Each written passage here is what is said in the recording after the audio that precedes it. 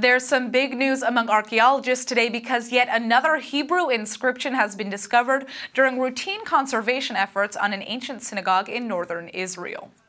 The inscription, which dates from the Roman period, was discovered on a limestone that lay overturned in the courtyard of the synagogue in Pekin. Pekin has a 2,000-year history of Jewish habitation, but today only one Jewish family remains in the predominantly Arab village.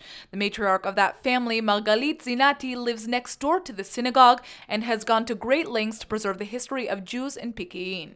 Commenting on the find, Zev Elkin, the Minister of Jerusalem Affairs and Heritage, said that, quote, Pekin is one of the most significant sites in the Galilee and is a place where there has always been a Jewish presence.